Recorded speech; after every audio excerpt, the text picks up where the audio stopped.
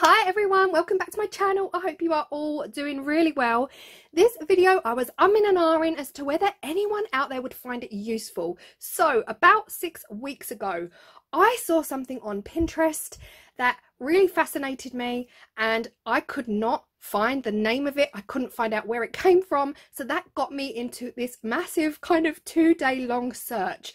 I was typing in paper strips, paper ribbon details, personalized ribbon for small businesses. Honestly, it was so difficult for me to find exactly what it was I saw.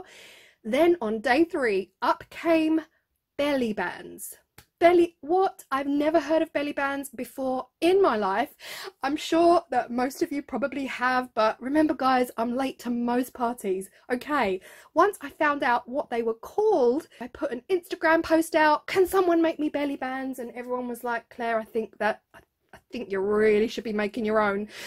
So I was a bit like, oh, because my brain is lazy guys, I'm so lazy.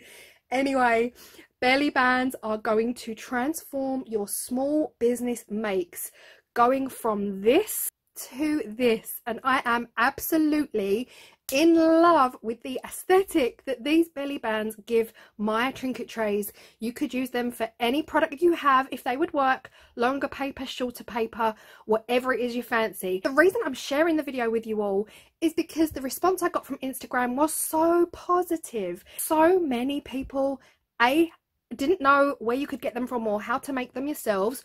Sometimes you know how to make things but you just don't think about it too much.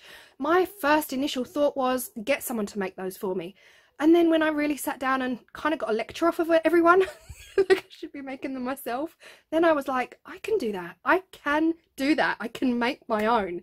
The second one was that so many people had not heard of them. They've seen them around, but they didn't know they were called belly bands. So I figured if so many people on my Instagram didn't know they were called belly bands, then there's definitely a few people out there watching this video right now that didn't know they were called belly bands. And so I figured I would share this with you and I would share the video with you. So step number 1, I needed a stamp. I needed a personalized stamp. I was looking all over Etsy, kind of eBay, for people, independent small businesses themselves who design, create and sell personalized stamps. This brought me all the way back to my Instagram where Moray Lothian, if you remember, he sent me the wooden dream catcher that he made with his laser cutter. He posted an Instagram post where he designed a personalized stamp for a small business. And I thought, well, if that's not fate, I don't know what is. So I sent him an immediate message. This is not sponsored, by the way. I bought the stamp myself. I messaged Moray and I said, this is what I need. I know what I want it to look like. I want it simple. And Moray took that straight away, created something, sent me a picture. Brilliant, job done. And I had that stamp in my hands within 4 days of ordering it. So this is what it looks like. Obviously it's backwards for you guys. Claire's Crafty Corner with a little, oh, upside down, but you know, can't all go smoothly on this channel, with a little flower detail underneath and attached to an acrylic block, just making it so easy to stamp. I absolutely love it. So 100% would recommend Moray. Again, not sponsored guys, I bought it myself, letting you know he's out there. Anyway, this is what they look like up close. This is what my stamp, look at this guys. Honestly, it just made me feel like, you know, I mean, even though these are on my Etsy and they haven't sold for a while, at least now they look pretty. Do you know what I mean? It gives them a little bit of, I don't know, you know, handmade yumminess. I always strive for handmade with love and not handmade to perfection, because I am not a factory. And yeah, I just love them.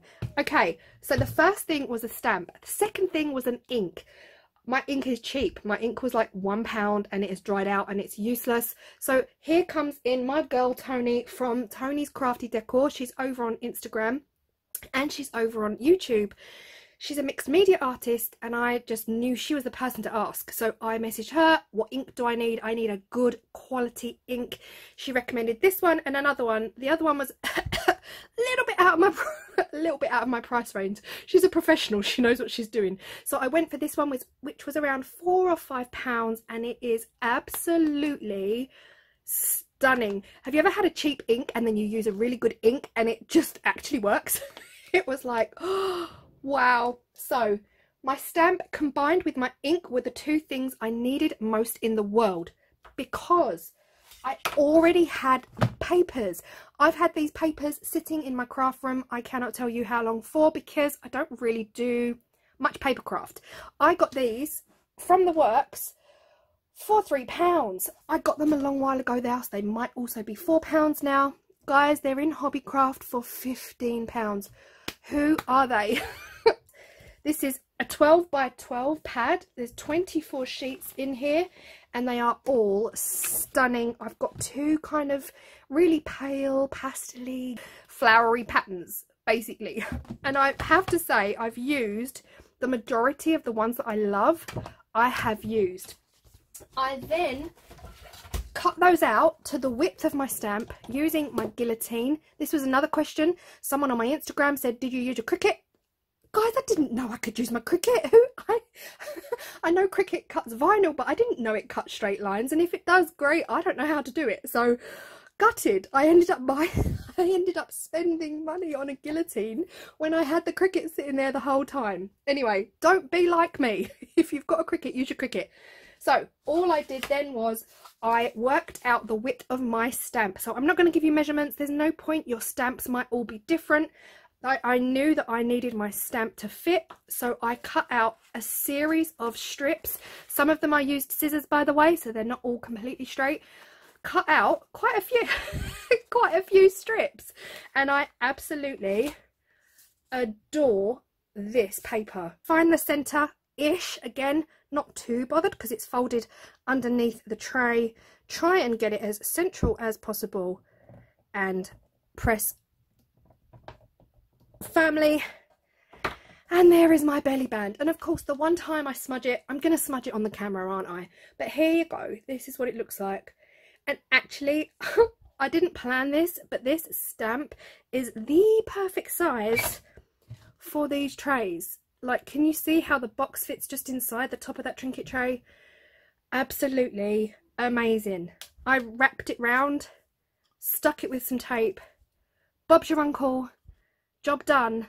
I hope you found this helpful, because I only really filmed this video because of the response I got over on Instagram. Like, if I didn't know and a few other people didn't know, then if I can help one other person, it will make my day. So that is it. Small business, belly bands, DIY. I hope you've loved it. And yeah, I will see you all in the next video. Bye.